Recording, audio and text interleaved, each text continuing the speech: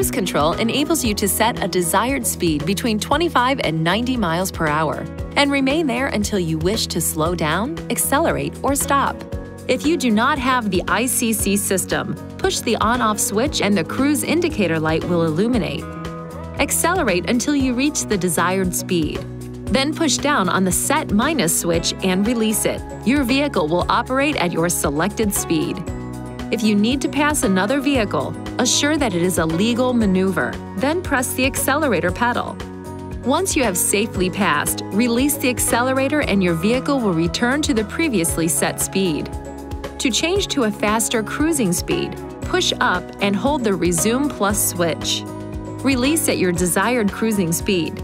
If you push and quickly release this switch, each push will increase your set speed by about 1 mile per hour.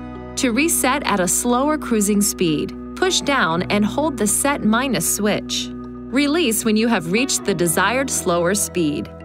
If you push and quickly release this switch, each push will decrease your set speed by about 1 mile per hour. To cancel cruise control, push cancel or tap your brake pedal. To resume cruising at your last set speed, push up on the Resume Plus switch. To turn cruise control off completely, push the on-off switch.